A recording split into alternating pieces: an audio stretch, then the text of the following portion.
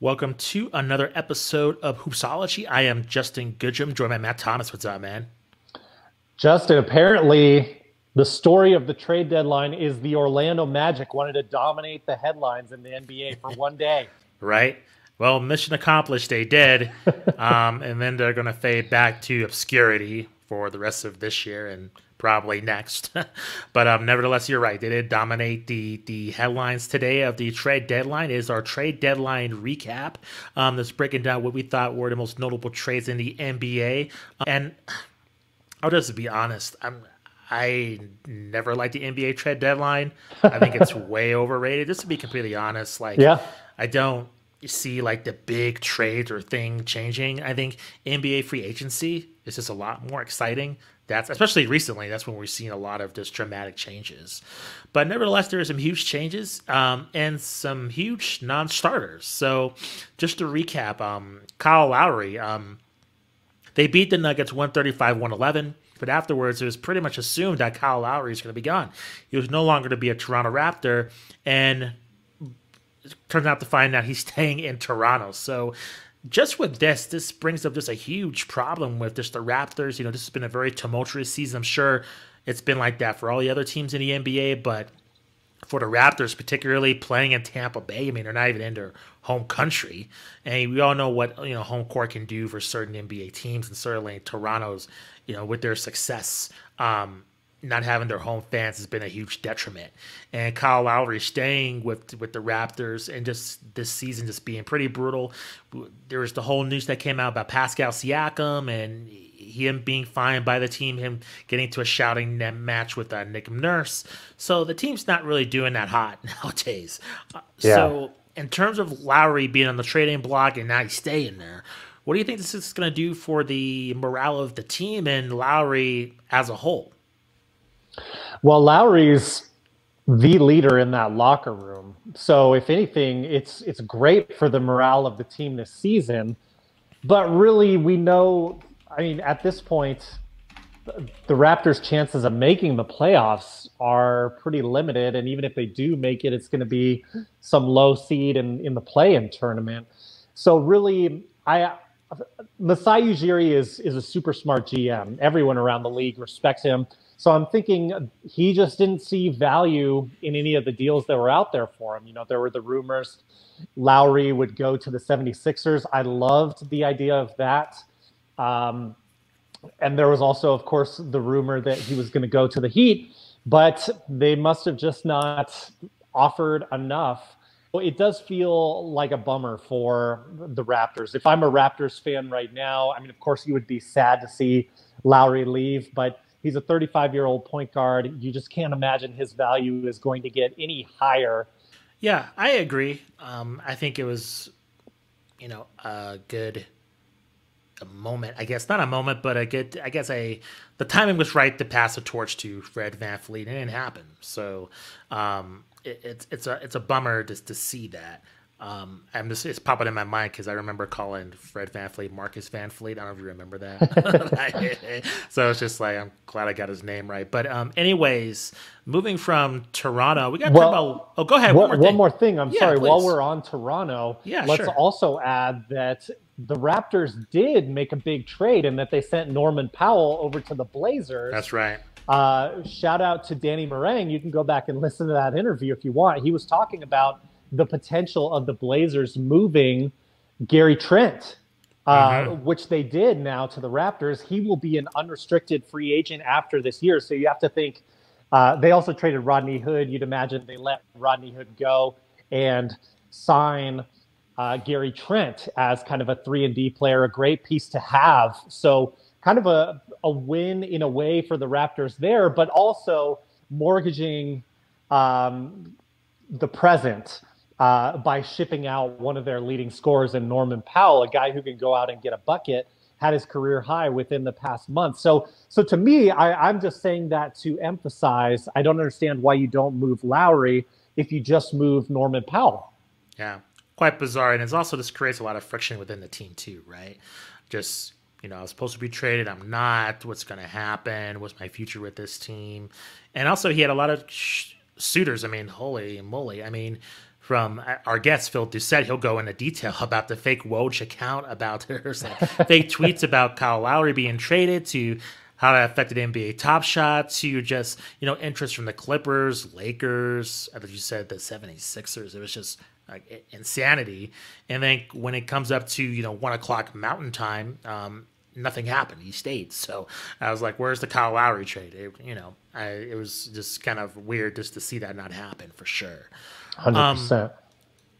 If you want to elaborate on this, you can. I don't get the fascination with Lonzo Ball. I think he's really improved.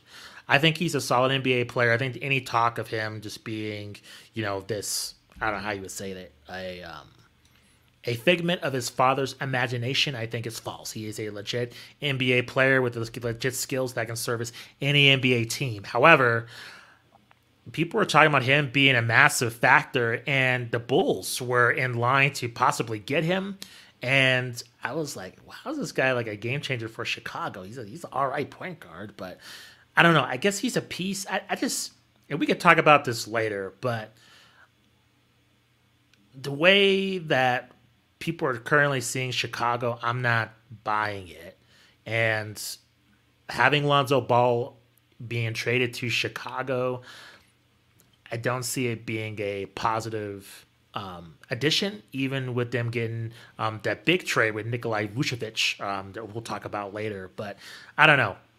I just think Lonzo Ball on any other team, he's a minor impact, per se. I don't see him having too much of an effect compared to, like I say, a Rajon Rondo in his prime. I know, I believe he got traded too today. So that's correct. Playoff Rondo. Yeah, I don't know. I just there's a lot of hype around Lonzo Ball today. I didn't understand why. What did you think of all the trade chatter around Lonzo Ball today?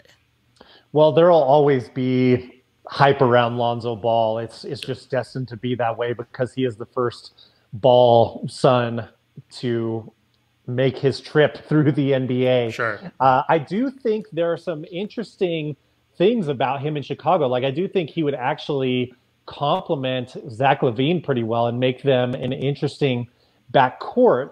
Not that he's going to take them to, title prominence or anything like that, but it is an interesting lineup shakeup depending on what you could get for him. I am fascinated by Lonzo Ball in the same way, and I'm going to tie this together to you, Justin, in the same way that I'm fascinated by Ben Simmons as a player.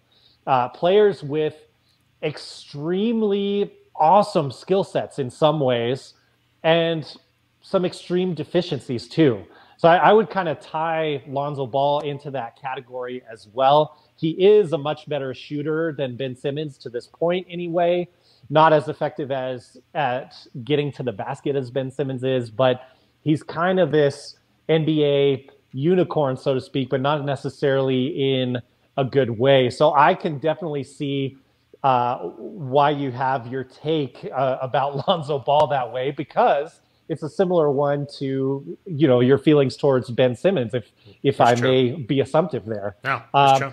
So, yeah, I don't know. I think there will always be media hype on Lonzo Ball, but at the end of the day, it may be the best thing for him to stay on a young Pelicans team and develop around Zion and throw alley-oops to Zion Williamson and Brandon Ingram. I think the Pelicans have been a disappointment. Yeah. I think we've seen Zion take a bigger step, and Brandon Ingram's supposed to take this all-star step as well in terms of. I mean, he made the all-star team, but you know what I mean. Just to be more of an established player, to have the Pelicans within the top 8, and instead they're outside looking in. So I don't think he should have been an all-star, but I know that's a hot take. But yeah, no, I agree with you. They are struggling. They're not looking good. No. So I like the Pelicans, and I like Lonzo Ball on there. I just don't see him as just this massive difference maker on any other team. And I guess might as well just talk about it now. And that was Chicago Bulls surprisingly making this trade. And I know they talked about it on No Dunks, and I agree with their sentiments. There's very little chatter around Nikolai Vucevic being moved. I mean, all the talk was Aaron Gordon, which he did get moved to the Denver Nuggets, which we could talk about that a little bit later. But with Nikolai Vucevic, I'll just read this trade. Guess who reported it first? Adrian Wojnarowski. Woj bomb. So Orlando will send Vucevic and forward Ako Furuko Amanu, I probably butchered that, to Chicago for Wendell Carter Jr., Otto Porter, and 2 first-round picks. So to me, I think this is a pretty huge deal for Chicago. It makes them relevant. You have 2 All-Stars. We've seen flashes of this team really being on an upward trajectory. I had no expectations for Chicago. Those of you who don't know, I'm a huge Chicago Bulls fan, believe it or not. My expectations were low just because of Billy Donovan and everything going on with this team, especially with the circumstances as what they are. This year's kind of a throwaway year, right? And then next year you can kind of build and move forward. But now it seems like Chicago's making a play, to make the playoffs here. And I'll just say it, and as you heard me talk about this through this entire season and last entire season. I'm not a big fan of Zach LaVine. It's so weird because I love him in a slam dunk contest. I like the guy's game. I really do. But especially in the NBA, in basketball in general, compared to other sports, like in the NFL, I have a lot more sympathy towards other players in terms of them not having the success because it's more of a team game. And with basketball, we know who's good. We just do immediately. We know who has an impact and who doesn't. Like we see it with the Brooklyn Nets, right? When you have Durant, Harden, and Irving together, 5-0 on the West Coast road trip, they destroy everybody, even though they're weak defensively. But easier to assert your dominance in the NBA. It is immediately. Yeah. We know, like LeBron, whenever he goes to certain teams or certain players make an impact immediately. And with Zach LaVine, we just haven't seen that. And again, it makes a difference in terms of what it's true because I didn't understand this. I forgot who said this. Maybe somebody inside the NBA. I think they said, just because you score a lot of points, it doesn't mean that you're going to have a huge effect on the team. I mean, it kind of matters how you're scoring those points. And to your point about Ben Simmons, I mean, he has his deficiencies and I have my issues with him, but his impact is huge on the game. And I think we've seen that with players like a Steve Nash or Jason Kidd early in their careers when they have huge weaknesses, but their impact is huge. Chris Paul this year, indicative with the Phoenix Suns, right? So with this team in general, I'm excited for them to have 2 All-Stars. I'm a little bit on the cynical side, on the negative side. I don't see this having too much of an effect right now. I think what we've seen with Chicago in the fourth quarter has been atrocious. Them not being able to just finish out games. And for a Zach LaVine type of player to have that kind of on your resume this season, I can't buy them as any type of a threat. I think adding Vucevic is a huge help. Right now, the Bulls, they're 19-24. I mean, they're in the mix. I mean, we've seen a lot of, right now, I can see them, believe it or not, like beating like the Celtics. I never thought I would say that coming into the season, but just considering, right. Look at the Knicks. They're the 6th seed right now. They're 500, along with the Heat and then the Hornets. So basically, if you go through 4 to really I would say even 12. The 12th seed, to be quite honest. Yeah. Everybody's in the hunt. I was dismissing the Magic, but other than the Pistons, everybody's kind of in it in terms of making the play-in tournament. So I think for Chicago, and in terms of getting Vucevic, I think it's indicative of this new play-in tournament that now there's more an opportunity to have some life in the postseason. But in terms of this team being like a Eastern Conference threat, they have a long way to go. And being a fan of this team after the Jordan years, seeing this team progress in terms of them not having a lot of talent, but then playing hard, those Bulls made me more hopeful compared to this when they have a lot of talent and they just make stupid mistakes. And it makes me less likely to believe in them in any kind of a playoff scenario playing any team of equal or greater talent. So I'm excited about the trade. It's cool. But I mean, am I jumping for joy? Not at all. I'm pretty negative in terms of this having a massive impact. But what did you think, Matt? Did you think is this going to have a major effect for Chicago? Great question. I think we're going to find out a lot about Vucevic. Is he a big fish in a small pond in Orlando, or is he going to be able to continue to put up similar production with Zach LaVine getting a lot of these touches? So we're going to find out a lot about both of those players. You know, the expectations are going to be higher on this team, and we're going to see how they live up to that. I do think Vucevic potentially pairs nicely with Lauri Markkanen. If Markkanen can improve, can start to progress again, of course. I mean, the Bulls are still a very young team. Yeah. I do think they're in good hands with Billy Donovan. It's hard to project the future, but I think there are certain teams where you get in a bad rut for a while, and I'm okay with giving up what the Bulls gave up to get Vucevic. So if I were a diehard Bulls fan, I still have a soft spot. I mean, I got Michael Jordan behind me. I still have a soft spot for that team. I would definitely be excited for this trade just to get that name, get that sort of pedigree, even if you're ending up, you know, for the next 2 years, like the 6th seed in the East, that's still better than where things were. And then at that point, you need to decide if you're able to maybe acquire another asset and look like a true threat to be a contender, or if you're going to move some of those assets and then move back into the draft lottery. So this will accelerate you towards that fork that you need to go, and will give you a more fun team to watch in the meantime. Yeah. So I'm all for it. That's true. Best deal, maybe not in terms of all-out value, but this was the biggest name that was moved. This was the most impactful trade. For sure. And it was made note on Twitter, basically, that the Atlanta Magic was going through like a big fire sale, getting rid of everything. Yeah. And the other big trade was Aaron Gordon, and I'm sure this will make our friend Josh very happy, big Denver Nuggets fan. The Magic will send Aaron Gordon and forward Gary Clark to Denver for guards Gary Harris, a lot of Garys, and RJ Hampton, and a 2025 first round pick as well.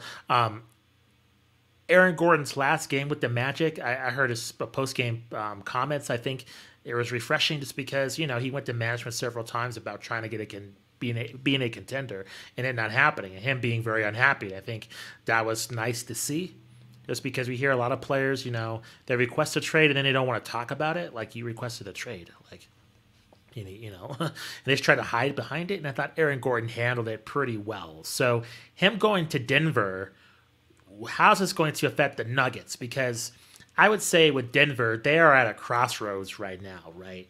They start out kind of slow. They, you know, we see the Lakers, right? LeBron's hurt. Anthony Davis, you know, has been hurt. Right now, they're the 5th seed. They're really, the West is in a weird predicament, right? Because a lot of the teams that we thought might have been traditional powers, I mean, look, we have the Jazz and the Suns, number 1 and 2. And with the Nuggets having an Aaron Gordon, somebody, you know, it was funny to seeing the news broken on their local broadcast. They portray as Aaron Gordon as this high-flying dunker, but he's there for his defensive prowess. That's where the bread and butter is going to be for this team to do anything. So do you think with him being on the Nuggets, this will be a turning point for this team to finally assert their power as a top seed in this conference for the playoffs? I certainly think it could be. Aaron Gordon fills the gap that was left when they didn't remind me of the player that left for Detroit. When they lost him, they lost a lot of team defense. And so Aaron Gordon helps with that. And can't you just picture Jokic throwing alley-oops to Aaron Gordon? Right. I mean, that just seems for sure picture perfect right there. So there could be there's now more electricity in that offense as well, which is already a very capable offense. But I think the bigger impact, you know, outside of all the flashy dunks, the biggest impact is going to be on the defensive end on the court. They can move Paul Millsap to the bench a little bit more and be more versatile on defense. So I think that's the biggest thing. And when you're looking at teams that they're going to have to go against in the West, once we get into the playoffs, that's super helpful for them to be able to have that, to be able to switch more often on defense with some of those combo guards and combo forwards that they have. I don't know if this makes I picked, I don't know if you remember, but I picked the Nuggets as the number 1 seed for the regular season. I just thought with their youth and exuberance from last year, they were going to power through and the Lakers might shift down. Well, the Lakers shifted down, but the Nuggets didn't stay where I wanted them. So, I don't know that I buy this being something that takes them all the way up into like a top 3 seed. But I think this sets their roster well for playoff matchups. Did you have any other thoughts about this trade? Nah, not really. I think it helps the Nuggets. I think it's a smart move. And this year's playoffs, I think it's going to be very unpredictable. Makes it exciting. I mean, we have a lot of other factors at play that would normally not be the case in the playoffs. So I think it's going to be fairly entertaining for sure. But it's hard to really get a beat on this season, man. Just seeing like the top seeds, like the Jazz and 76ers, I can see them getting back. I can see them losing in the first round. I know it feels weird, but I can kind of see that happening. And even like right now, Brooklyn, they're on a 1-game losing streak, but they could be the first seed when it's said and done. So right now, it's really hard to predict, and that's why I don't really like the trade deadline, because I don't feel like any major moves are made. Usually, it's saved towards free agency. This is one of the bigger trade deadlines. It is, for example. It is, and this one was To your point, it's not a ton of action. No, yeah, for sure. I think it's weird because we're seeing a lot of all-stars being traded, but not difference makers, and I think that goes to Victor Oladipo. Being traded to the Miami Heat. We had to talk about it. Yeah, I'll let you take it once I just recap the trade. Oladipo from the Rockets to the Heat for Avery Bradley, Kelly Olynyk, and a 2022 pick swap. Matt, you can take it from here. Well, I mean, this has been criticized around the league as the worst trade of this trade deadline period. I think that's absolutely fair.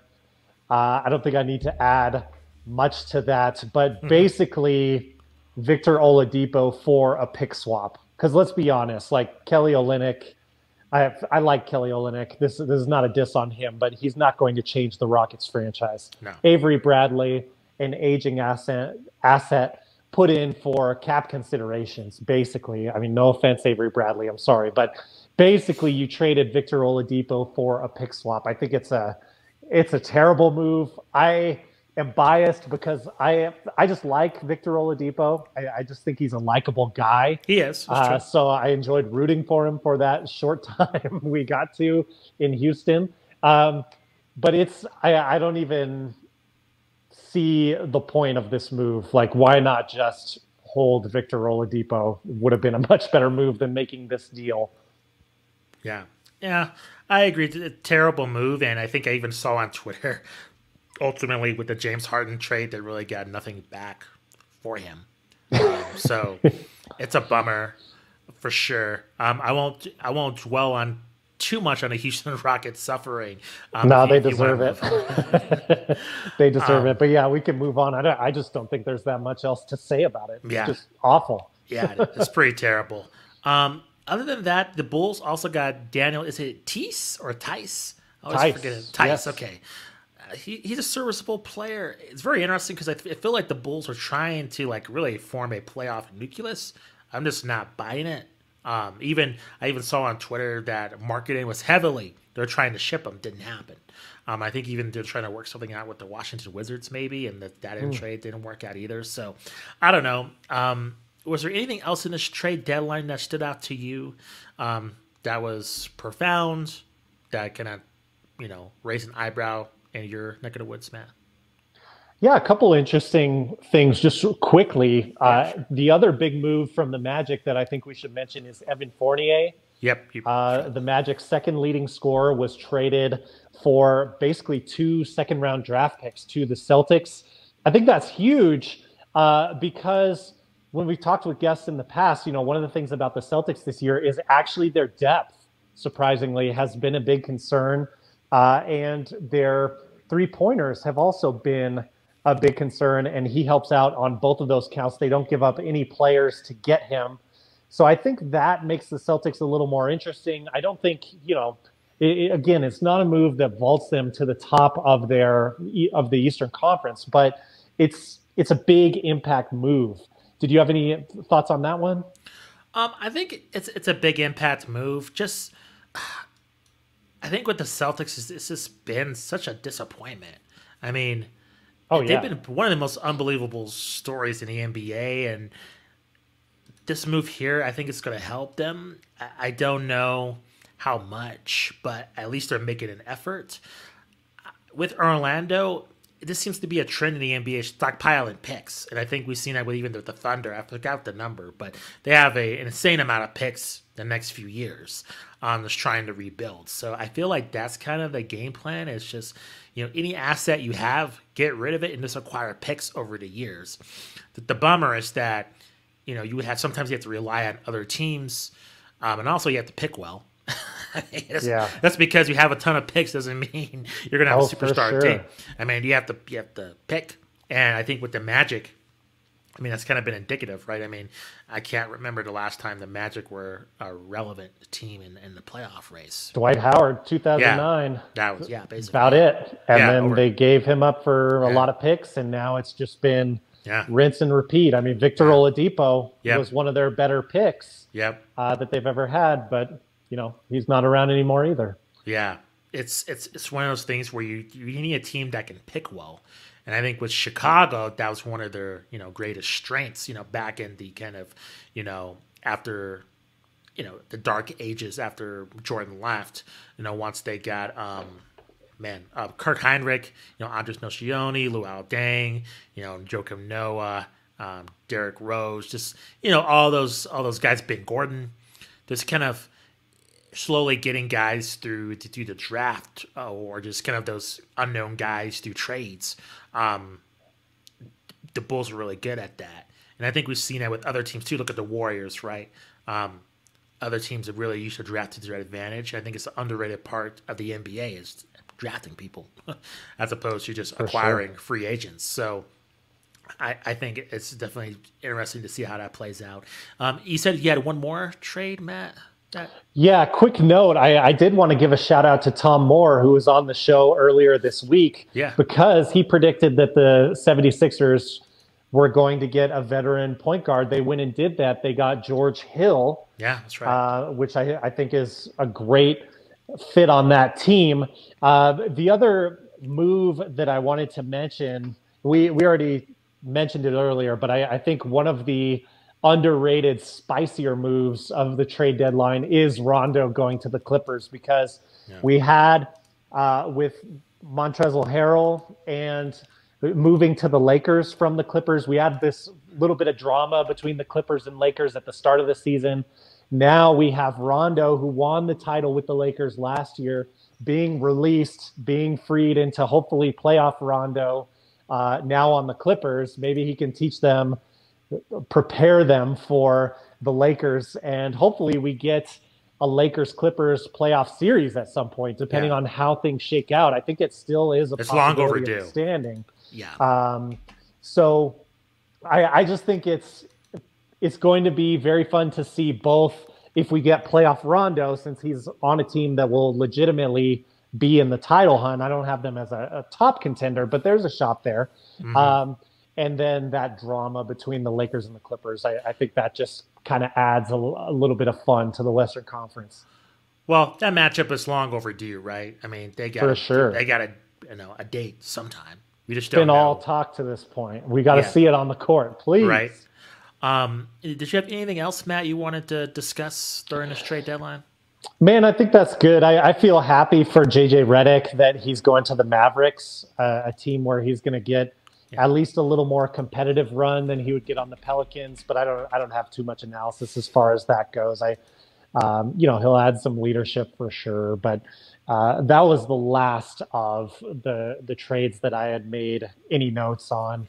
And I think that's a pretty comprehensive run of the main deals that went down. So thanks for scrambling with me to get this reaction No. episode out. So much fun. Yes, as again to scramble to get this trade deadline special done. Lots of great content for our listeners and viewers to check out on our YouTube channel and our podcast feed. So for Matt Thomas, I am Justin Goodrum. Send us an email at hoopsologypod@gmail.com, and we will see you this Sunday. Actually, I take that back. That's a Monday. So Monday around morning, afternoon, you'll see the flagship show. We'll break down again the ramifications from the trade deadline and any other NBA news. So we'll see you then. Peace.